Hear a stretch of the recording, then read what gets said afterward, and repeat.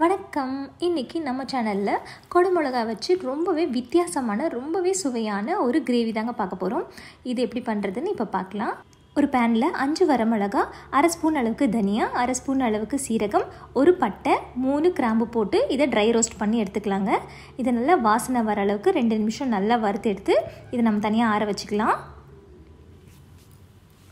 இப்போ நல்லா வாசனை வர அளவுக்கு வறுத்தாச்சு. இதை தனியா ஒரு பிளேட்டுக்கு மாத்திக்கிறேன். அடுத்து இந்த கிரேவிக்கு தேவையான விழுது ரெடி பண்ணிக்கலாம். 1 டேபிள் ஸ்பூன் அளவுக்கு எண்ணெய் விட்டுக்கிட்டு, ஒரு மீடியம் சைஸ் வெங்காயம், ஒரு துண்டு இஞ்சி, 4 பல்லு பூண்டு இதோட சேர்த்து நல்லா வதக்கிக்கலாங்க. வெங்காயம் நல்லா பொன்னிறமாகிற வரைக்கும் நம்ம வதக்கி விட்டுக்கலாம்.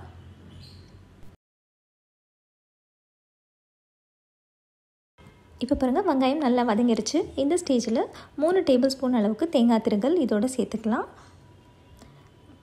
தேங்காய் திருகல் போட்டதுக்கப்புறமா ரொம்ப நேரம் வதக்கணும்னு அவசியம் இல்லைங்க. லேசாக கலர் மாறும்போது இதை ஆஃப் பண்ணிவிட்டு இது ஒரு 5லேருந்து 10 நிமிஷம் ஆற வச்சுக்கலாம். ஒரு மிக்ஸி ஜாரில் நம்ம வறுத்து வச்சுருக்க மசாலா, நம்ம ஆல்ரெடி வறுத்து வச்சு ஆற வச்சுருக்க இஞ்சி, பூண்டு, வெங்காயம், தேங்காய் இருக்கு இல்லையா, அதுவும் இதோட சேர்த்து கொஞ்சமாக தண்ணி விட்டு நல்லா ஒரு ஃபைன் பேஸ்ட்டாக நம்ம அரைச்சி எடுத்துக்கலாம். இந்த மாதிரி மசாலாலாம் வறுத்துட்டு நம்ம அரைச்சி எடுத்து குழம்போ இல்லை கிரேவியோ பண்ணும்போது ரொம்பவே சுவை அதிகமாக இருக்குங்க. நீங்களும் இதே மாதிரி ட்ரை பண்ணி பாருங்கள். இப்போ பாருங்கள், நல்லா ஒரு ஃபைன் பேஸ்ட்டாக நம்ம அரைச்சி எடுத்தாச்சு. இப்போ கிரேவி பண்ணுறதுக்கு ஒரு கடாயில் 1 டேபிள் ஸ்பூன் அளவுக்கு எண்ணெய் விட்டுருக்கேன். 1/4 ஸ்பூன் அளவுக்கு கடுகு போட்டு தாளிச்சிக்கலாம்.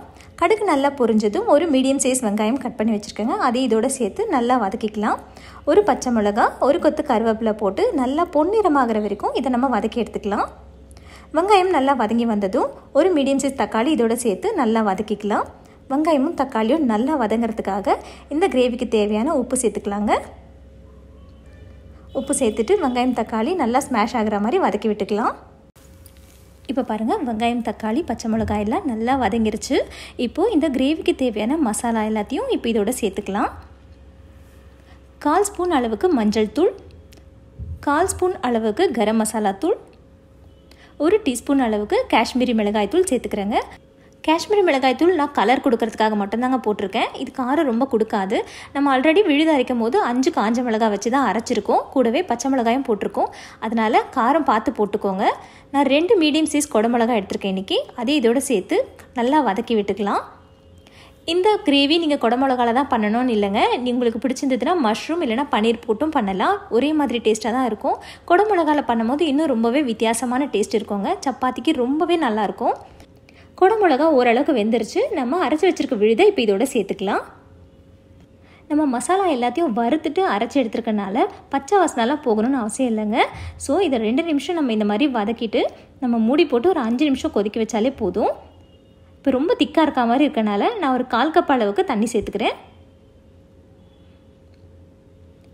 நல்லா கலந்து விட்டுட்டு ஒரு 5 நிமிஷம் மூடி போட்டு இதை கொதிக்க வச்சு இறக்கிட்டா போதுங்க. சூப்பரான நம்மளோட கொடை மிளகா கிரேவி ரெடி ஆகிடும். 5 நிமிஷம் ஆயிடுச்சு பாருங்கள். கஸ்தூரி மேத்தி இல்லைனா கொத்தமல்லி தூவிட்டு இந்த மாதிரி நீங்கள் கலந்து விட்டுட்டு நீங்கள் ஆஃப் பண்ணிடலாம். அவ்வளோதான், நம்மளுக்கு சூப்பரான ஒரு சைட் டிஷ் ரெடி ஆகிடுச்சு. இந்த மாதிரி டேஸ்டியான ஹெல்த்தியான ரெசிபிஸ் வேணும்னா நம்ம சேனலில் நீங்கள் சப்ஸ்கிரைப் பண்ணி வச்சுக்கோங்க. இன்னொரு ஹெல்த்தியான ரெசிபியோடு நான் உங்களை சந்திக்கிறேன். அது வரைக்கும் டேக் கேர்.